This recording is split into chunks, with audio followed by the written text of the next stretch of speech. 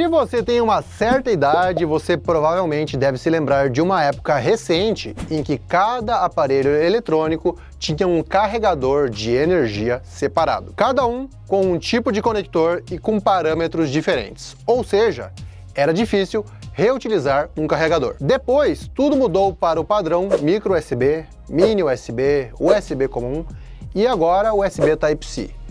De certa forma facilitou, mas nem tanto, porque os vários formatos de USB já complicavam.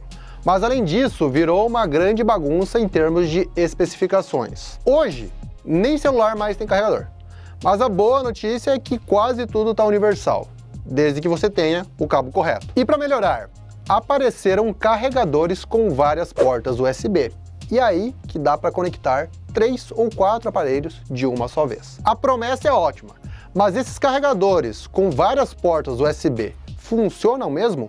Carrega rápido ou carrega lento? Eu sou o Fábio Jordan e trago essas e outras respostas logo após a vinheta.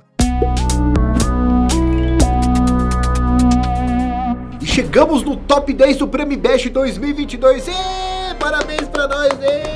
Só que nós queremos chegar no top 1 também ganhar isso. E você pode ajudar a gente a levar o troféu para casa votando com as instruções aqui embaixo. Até lá. Antes de entrar no assunto dos carregadores com várias saídas USB, a gente precisa entender os parâmetros de um carregador. Afinal, isso vai ser fundamental para entender os modelos mais complexos. Primeiro de tudo, vamos entender. Um carregador não é apenas um aparelho mágico, mas a gente pode dizer que ele age tanto como um transformador quanto como um regulador. Parece complicado, mas vai ser fácil entender, relaxa. Primeiro, os aparelhos usados para recarregar baterias são considerados transformadores, por serem capazes de transformar a corrente alternada, que é a que está na tomada da sua casa, para uma corrente contínua, que é usada nas baterias de celulares, por exemplo. Mas, além disso, ele funciona como um regulador de tensão. Afinal, a bateria do celular não pode trabalhar com a tensão da tomada, que geralmente é de 110 ou 220 volts. Então o carregador também é responsável por reduzir a voltagem para 5 volts, que é o padrão das baterias de muitos smartphones. Eu sei que, às vezes, essa questão da elétrica é um pouco complicada. Então, antes de a gente realmente falar de carregador, vamos para um exemplo mais prático que vai te ajudar a entender muita coisa em vários eletrônicos. Primeiro, vamos supor que a estação de energia elétrica é como um grande tanque de água. E não deixa de ter relação, se a gente pensar que tem muita usina hidrelétrica, né? Mas vamos supor que a energia elétrica com altíssima tensão e corrente alternada seja como a água armazenada nesse grande tanque para abastecer as casas. Depois, toda essa água do tanque vai precisar passar por enormes tubulações para chegar em boa quantidade nas casas. E, além disso, ela vai precisar ser enviada com muita pressão. Afinal, as casas ficam muito longe do reservatório. Ou seja, temos uma grande quantidade de água sendo levada até locais distantes e com muita pressão. Isso é mais ou menos como a energia que vem pelas fiações nas torres e postes. Mas é claro que a gente não precisa de tubulações gigantes para energia elétrica. Afinal, os elétrons são de tamanho microscópico. Então o que parece um fiozinho fino, na verdade é capaz de enviar uma quantidade absurda de energia. Indo além neste exemplo, só para a gente entender, a pressão de água seria como a tensão elétrica, que a gente também chama de voltagem. Ou seja, a tensão é a força. Enquanto que o diâmetro da tubulação, que informa o quanto de água pode passar ao mesmo tempo no cano, seria como a corrente elétrica. Ou seja, a corrente é a quantidade de energia. E é interessante que, assim como a água, a energia é distribuída de forma inteligente para chegar a todos os locais. Você não pode simplesmente pegar o cano da rua e tomar banho ali, porque vem uma água muito forte. E da mesma forma, não dá para ligar as coisas no poste de energia elétrica. Bom, esta água em grande volume com muita pressão é então reduzida ao chegar perto da sua casa para tubos menores. Afinal, você não quer uma experiência de tsunami na sua casa. E nessa parte, podemos pensar nos transformadores e nas fiações internas na sua residência com tomadas. Mas aqui, a água ainda está vindo com certa pressão e em boa quantidade. Então é como falar que ainda estamos lidando com uma alta tensão. A alta tensão e a corrente elevada é excelente para fornecer energia para uma geladeira ou para um chuveiro, mas é péssima para um rádio-relógio. Da mesma forma, uma torneira de grande diâmetro com alta pressão de água pode ser uma boa para uma piscina ou uma banheira, mas ela não seria a melhor para encher um copo d'água. E no caso, para fins específicos, nós podemos usar torneiras com reguladores de pressão que permitem obter pequenas quantidades de água e sem pressão excessiva, o que é ótimo para você lavar as mãos sem molhar todo o banheiro. E o mesmo vale para a energia elétrica. Um transformador e um regulador de tensão pode limitar a quantidade e a força dos elétrons, o que então permite que os equipamentos recebam a energia correta para o seu funcionamento. Por fim, um último conceito da elétrica que é fundamental é a potência, que para quem lembra das aulas de física, é o resultado da corrente elétrica multiplicada pela tensão. Bom, no nosso exemplo, a gente pode ter uma analogia fácil. Podemos ter dois canos de diâmetros diferentes, um com 2 centímetros e outro com 3 centímetros. Pensando nisso, é claro que o cano de 3 centímetros permite passar mais água. Só que o cano de 2 centímetros usa alta pressão e permite encher um recipiente de 18 litros em 1 minuto. Já o cano de 3 centímetros tem menor pressão e enche somente 15 litros no mesmo tempo. A gente nem precisa entrar na explicação sobre unidade de pressão de água, mas o ponto é, um cano que tem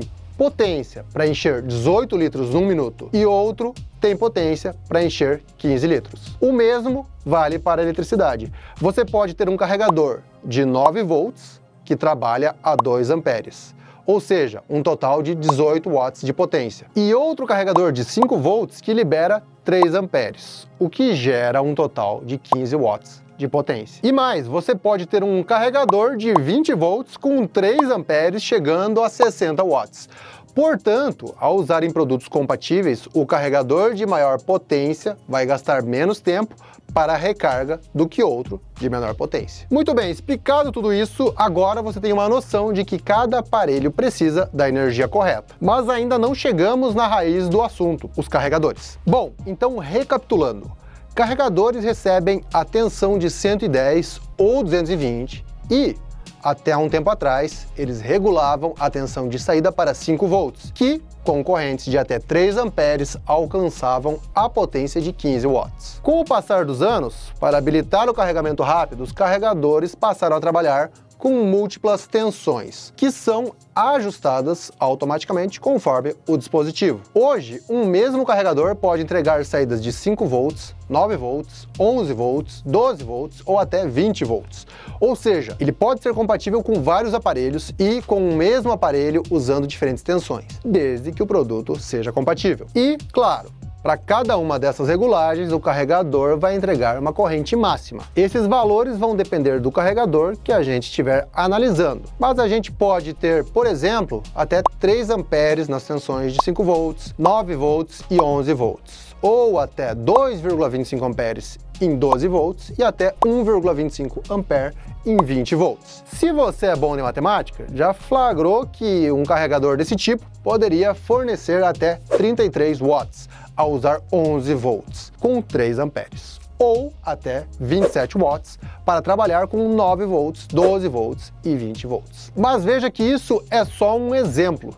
Tem carregadores de marcas famosas por aí que entregam facilmente 45 watts ou até mais do que isso. E nesse caso, a gente está falando de carregadores com uma única conexão USB. E por sinal, a gente já fez um vídeo falando de carregadores rápidos, que valem a pena e se são seguros realmente. Então, confere aí. Agora, se a gente for falar de carregadores USB com várias portas, a história muda completamente. Não é preciso pesquisar muito para descobrir que tem carregador capaz de entregar até 120 watts. Aí você já pensa, pô, tô na vantagem, né? Com um carregador desses, meu celular vai carregar em 15 minutos. Mas, espera lá, muita hora nessa calma. É bem nessa hora que começa a pegadinha e que a gente precisa entender a funcionalidade de cada carregador. Primeiro que um carregador de 120 watts não necessariamente vai entregar toda essa energia para um único aparelho. Em geral, carregadores próximos de 100 watts trabalham com 20 volts.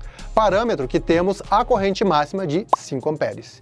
E aí, multiplicando um por outro, a gente tem 100 watts. Mas a condição só é aplicável para produtos compatíveis, que em geral são notebooks, e através de porta USB Type-C. Já no caso de um carregador de até 120 watts, ele só vai entregar toda essa potência ao combinar a entrega através de duas portas USB Type-C com a divisão de 60 watts para cada dispositivo conectado. E quando a gente tem mais aparelhos conectados, um carregador desse tipo pode dividir a energia em 4 saídas de 30 watts ou em 3 saídas, uma com 60 watts e outras 2 com 30 watts. Na somatória, ele pode até entregar 120 watts totais, mas a verdade é que quando a gente conecta um único aparelho, essa potência pode ficar bem limitada. E aí, a limitação de energia depende exclusivamente do produto conectado.